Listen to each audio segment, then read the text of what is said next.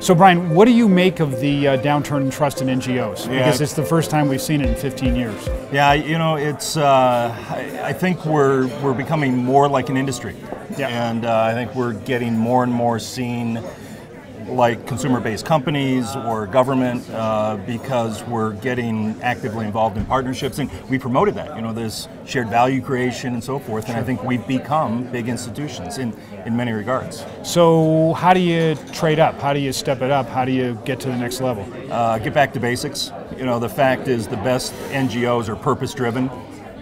They get people involved. You know, your study made very clear that engaging people and individuals engaging others like themselves is what builds trust among, in addition to integrity. So being purpose-driven, engaging people, working on things that they care about, telling them about it, going horizontal, not just vertical. And Brian, what about this notion of so-called capture by participating too closely with business or other? Do you fear that? I fear it with government. I don't fear it with business. I fear it with government because government funding is so substantial that nonprofits and NGOs can become subcontractors.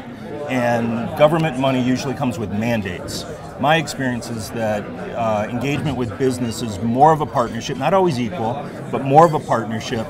And government's going to have to catch up in terms of being real partners versus funders. And you can get captured in a hurry by government giving you money. Good to see you, pal. Thanks, Richard. Great to see you. Always.